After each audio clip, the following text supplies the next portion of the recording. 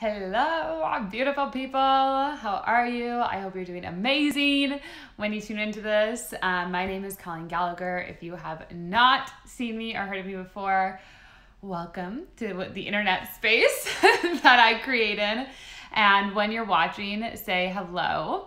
Let me know where you're tuning in from. And if you're watching the replay, hashtag replay. So I know. I always love knowing who's watching and who's connecting, because I believe this is such a platform, all of social media, for connectivity. And if I don't know who you are, if you're watching, then I can't connect with you. So make sure you say hello and let me know. And one of my deepest passions in life is guiding people to understand why it is they're here and create a life that's absolutely incredible around it. And what I'm doing in the month of October for 2020 is I'm doing 31 days live, because I have the launch of my third book, An Uncompromised Life, where I compromise my character, my desires and needs in a relationship to receive love. And I go over how many women and men, we do this. Many times we compromise what we really want for something less, because we think that that's the only option. It's scarcity. It's like we're not sure what's going to happen. And so anyway, what I wanted to share with you with this is today is day 10 out of it. And when you watch this anytime, please share it, because when you share it, you get entered in to win a prize at the end of the month. I'm drawing 3 names. And so when we draw those 3 names, each person gets a signed copy of An Uncompromised Life, my third book, a signed copy of Live Your Truth, my first book, my Oracle cards that are on Amazon. And then you also, the first person we pick gets 2 one-on-one calls with me, and then the second and third person gets one one-on-one call with me. It's usually valued at like $1,000. So you get it totally for free. If you just share this, you get entered to win. So today though, what we're talking about is really, really important with compromising our character, or ways that I broke my heart, or ways each of us break our hearts, is understanding when we're carrying unconscious beliefs. So what I mean by unconscious beliefs is that we each have had things happen to us in our life. Like each of us have gone through pain. Each of us have gone through trauma.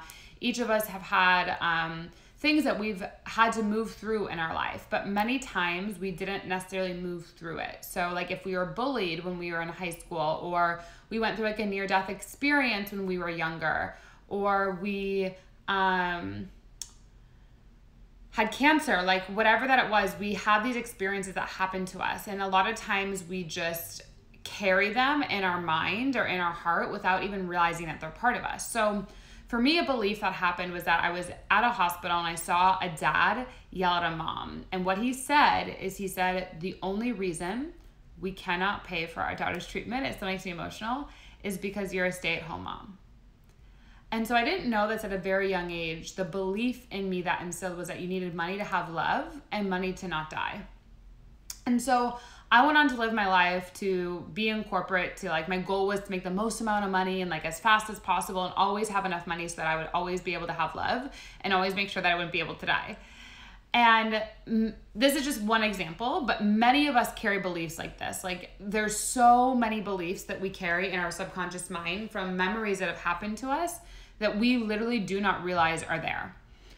And so I went on into a corporate job, and I was in a relationship, and I remember I closed my largest sales deal at the time, and I like called my partner to tell him I was so excited about closing this deal, and there was just like nothing. Zero, like no emotion. And so this belief in my mind that I didn't even know was running, that I was making more money, my relationship should work, wasn't happening. And so when we have beliefs a lot of times in our lives, and we believe we want a relationship to work, or we believe that we're entitled to something, or believe that we want something in our life, and it doesn't happen, our system kind of breaks. Like our nervous system, our mind, like we kind of don't know how to function. Like we go into this mental chaotic state. And so what happened for me is I like came home and I crashed on the couch. Like it was this blue couch in Baltimore, Maryland. I live in Federal Hill. Like I will never forget it. And I was just bawling. Like I can still bring myself to that moment of just like complete tears, because everything that I thought to be true about love, like the thing I wanted most in the world, was turning out to be false. And so this was like one of the most heartbreaking things in my life. But how I turned it into a really beautiful love story in my life is that was the moment, the initiation into my life, when I got the download to Google visas to understand that I could absolutely live international without a corporation or without higher education. And so that was the first time in my life, like I literally like Googled visas and I saw it and I was like, oh my God, there's a $20 visa to New Zealand. And I did it and I went for it and I created it.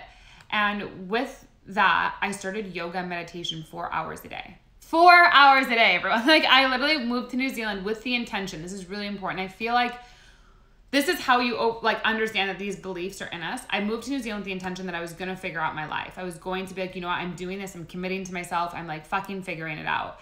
And I literally would be so disciplined every day. It was like 2 hours of yoga, 2 hours of meditation, like no negotiable, zero negotiable, like wasn't allowed. And I started to realize that was the moment when this story happened of when this dad yelled at the mom. Like I physically saw it, like a vision out of it was almost like a TV screen was in front of me. And I saw the vision of like when this happened. And I forgot about it to this point. Like I didn't even remember it happened. It was like when I was 15 or something. Like I could not have remembered it would happen, but I saw it. And then I was like, holy shit. And I was like, I've been carrying that for, at that time would have been 23. So like almost 10 years of my life, I've been carrying that belief. A belief that I had to have love. To have love, you had to have money. And so I was like working myself, like missing the point of that love is nothing to do with money. Love is truly this energy of divine union within yourself. And I was missing the point and missing the point and missing the point and missing the point and missing the point and missing the point. And until I actually committed to this work of realizing we all have these beliefs, these unconscious things that are running in our mind, until I really did like the journey within, like to be like, holy shit, you've got to look within and what are these stories that are going that we don't even know. It's almost like the sky is blue and we don't even have to think about the sky being blue. We just know that it is. And when the sky is blue like that, when that's happening, we have stories in our head running like that. Like there's stories in our head of like, I don't believe this is possible for me. I don't believe it's possible to travel the world full time. I don't believe it's possible to make my own business. I don't believe that I'm enough. I don't know if the relationship of my dreams can come true. I need to have this in order to have this. Like all these things come up to the forefront. And so what I want to share with you is that the way that turn that into a love story is be committed to the work. Be committed to living an uncompromised life. Be committed to being who is you truly desire to be. And it's just been an amazing journey in my life. That was 2.5 years ago when I realized that of what's happened in my life since 2.5 years ago. And so when you're listening to this and you're someone who wants to work on your unconscious beliefs of what the fuck is going on in your mind that you don't even know is aware of a base minimum. And a good way to tell what's going on in your mind as a base minimum is how do you feel about yourself? What are the relationships you have? And what's actually going on around you? And when you do that, you're going to find probably some answers you're going to have some hard truths that you got to look at yourself in the mirror and be like, holy shit, what's happening? And when that happens, I highly recommend that you pre-order my book, An Uncompromised Life. We're still in pre-order, so you get it because I go through exactly how to overcome these types of things. 2, we have a free community, so I highly suggest that you get involved and join it. Just message me community. So message me Uncompromised to pre-order the book, community, get in the free community. And the third thing that I highly suggest, if you're like if you're ready, if you're like, holy shit, I really want to step up my life. I really want to change my life. Colleen, I want to know what these base minimum beliefs are that are going on in my mind. Message me. I have a special just for October to understand what programs are running in your mind to get you out of your head, into your heart, into this manifestation spiritual place that allows you to tap into this kind of world of magic, this world of imagination, this world of dreams that really empowers you to live an absolute uncompromised life to your soul. So anyway, I'm so grateful that you've been on here. Tomorrow will be day 11. Make sure that you share the video if you're watching this so you get entered into WIM. Message me Uncompromised for the book, community for the free community. And to get calls with me, just message me consultations, and I'll send you the link. So just want you to know when you're watching this, I always look super close, that you are so close to your heartbreak being done. You're so close to your unconscious beliefs being healed. You are so close to changing your life, and you are absolutely deserving and worthy to fall in love with life just by being you. I love you so much, and have a beautiful, beautiful